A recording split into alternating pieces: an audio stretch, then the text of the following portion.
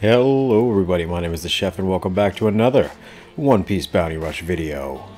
Today we're going to be taking a look at Onigashima Law, accompanied by his weird garbage man arm friend, Onigashima Kid, but we'll do him in a different video. He's just going to be here as a backup in case I need to dip into his trash juice power. Nothing like trash juice power. Trash powered anything is great, you know, reduce, reuse, and recycle, as they say in the those PSAs. Anywho, we're gonna be probably tearing shit up with this unit. He's a very fucking awesome character. He's not like super broken or overpowered like some of the characters. Like he's actually quite squishy. You're able to kill him fairly easily, unlike his Onigashima counterparts, which is fairly cool. It's, you know, it's nice when they release a unit that's kind of balanced. Like he's really good, obviously, but again, he could be his plans can be thwarted quite easily. So skill 1 is a anti-heal, which is obviously one of the best things in this game. So many characters rely on their heal to be like super overpowered, such as Roger, for example, and that dirty fucking rat Usopp. And you know, we're gonna be trying to hit these guys up with that move over and over again. So I actually am running a what's it called, the Frankie medal on him. So if I get those, you know, those critical hits from getting those perfect dodges, I'm going to be doing some crazy damage. As you can see here, this poor Zoro and this poor fucking what's his name again, Shanks, the red-haired freak. I just call him a Cabbage Patch Kid. Cabbage Patch Kid Shanks just got fucking sliced and diced. Skill 2, really nice as well. If you pop that up, it actually stuns them, and then every hit that you do, or every sword swing that you do inside of that bubble, you know, can be hit anywhere in the bubble. So like the bubble is the range of your normal attacks, which is pretty damn awesome. And not to mention, every time you land an attack, your skill, your damage gets higher and higher. Now this poor copycat Law over here is just gonna get completely diced up as well. I'm basically the slap chop guy. You're gonna love my nuts. You remember he went to jail for beating up a prostitute or something of that nature, but I don't know, whatever he did, it was not cool. So they got the wiener trio over there on the treasure. I'm just kind of waiting for my opportunity to hit them with the anti-heal, which I did. This Shanks actually hit me for some pretty massive damage. I actually ended up getting off this a perfect dodge, and my crits are going to just go wild right now. I'm going to chop up all of these dudes. An amazing thing about being in his actual bubble as well is you actually will survive with 1 HP. You don't get knocked down, and you're immune to stagger. So that being inside your bubble is fucking insane. As you saw there, I just beat 2 Rogers and a Shanks by myself. I like to play this character kind of like a pussy, because he is a little bit squishy. He does heal with the skill 1, but watch this shit. This guy's made a huge mistake just trying to jump down here again. Gonna catch him at the end of his thing right there and chop him up some more. This guy hates my guts. He hasn't made it past this like plateau or this little cliff here this entire match. But yeah, man, he's a really good fucking character. He's super fun. I'm glad they made a law that's actually no, the step up law is really damn good too. Still to this day too. To this day. And we got a dirty rat over there, and there's also a Zoro. I didn't know who to go for, and I was just kind of like, oh shit, they got team boost. He did get a nice little perfect dodge, but as did I.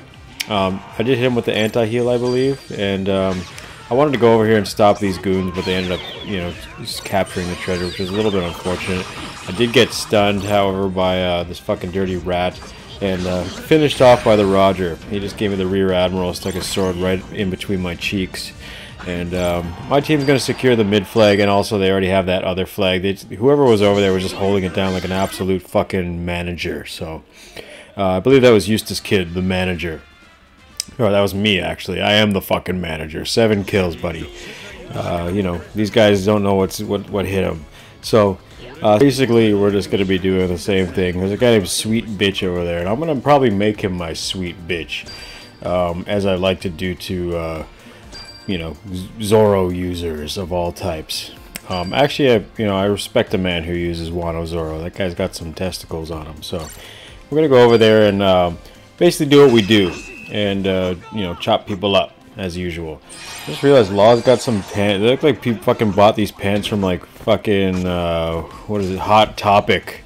I don't know. This guy looks like he shops at Hot Topic for sure. Like his whole wardrobe is from there. We're gonna try to sneak in there and get this little anti-heal off. We do have the Warlord's tag, if I forgot to mention that before. So these anti-heals are super long. Oh, and if you didn't notice right there, Law has a 5% chance of getting anti-heal based off of his normal attacks, which I actually did hit that, who was that, Shanks? Cabbage Patch Kid? I actually hit it, you know, connecting with that 5% chance, which is really damn nice. We're in quite a pickle right now, so we're going to get, let Blackbeard over here.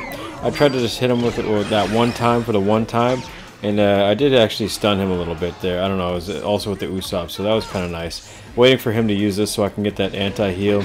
I think he just did a perfect ballerina dodge, like right out of my attack right there. And look at this, that 1 HP thing that I was talking about, beautiful. Tried to get the, what's it called, perfect dodge right there, missed, but I ended up killing the Blackbeard anyway, so that was really nice. We have an anti-heal on the way. So I'm just waiting for my moment to shine again. Hit this guy, I get 15% HP back with that. And I actually managed to hit that Aokiji as well, but I believe the Oden knocked him out of his anti-heal because statuses do not override one another.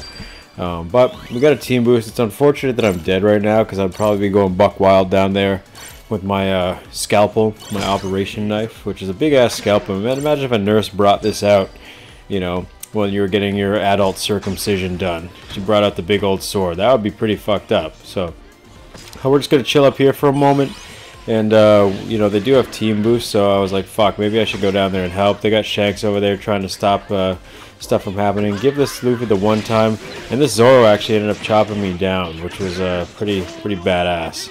Hit him with that anti-heal on this Mihawk though, because fuck this guy. This character is a character that eludes me. I have like one copy of him, but I want more. He's just a pretty damn cool unit overall. So we're gonna just wait and try to kill this Zoro here. We got the anti-heal off. Trying to get all of these. Oh, somebody said to get more combos. So you know, that's a man I respect right there. Putting out to get more combos. I waited for Blackbeard to what's it called, try to pull me in so I could stun him with that attack, because you can actually, you know, while he pulls you in, like generally you can use an attack to finish him off or like stop him. This is a big mistake on my part. I got greedy here, got the Blackbeard, this fucking Shank killed me. I was heavily relying upon that rat having multiple lives. Why does Frankie look so tiny right now? Did anybody notice that?